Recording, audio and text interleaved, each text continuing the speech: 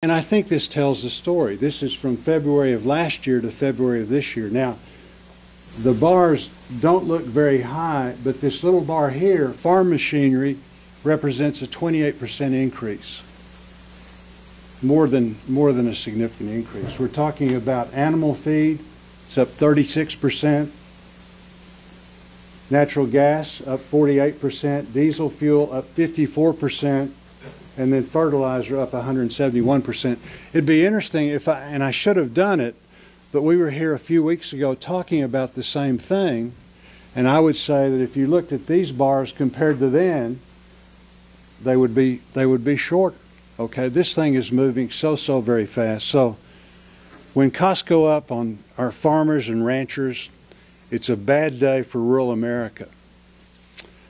And it's a bad day for everyone who works so hard to purchase the food that they need, to put it on their table, and in essence, everyone loses. So this is a national emergency. What I would like to do is get the administration to focus on this. It affects everyone in America. It's not just an American problem, it's an international problem.